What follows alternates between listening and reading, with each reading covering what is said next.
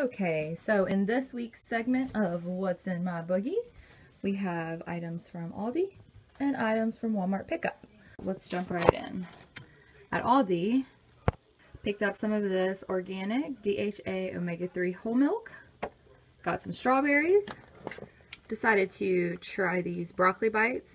These are going to be for my son, but let's be honest, I'll probably taste them. Got some of this fair trade certified French vanilla coffee. Got 3 packets of this ranch seasoning. Picked up some of this black bean and corn salsa. Got some aluminum foil. And then I got a dozen eggs. Walmart picked up 2 onions, a red and a white. I got 1, 2, 3, 4, 5 packages of this whole grain rice.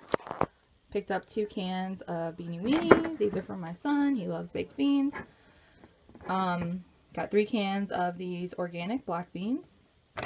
Picked up some frozen steamable butternut squash, some frozen fine green beans, and some frozen whole kernel corn.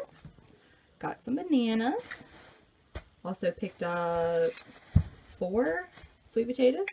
Picked up some of this Stonyfield Organics yogurt, the whole milk kind, and strawberry banana.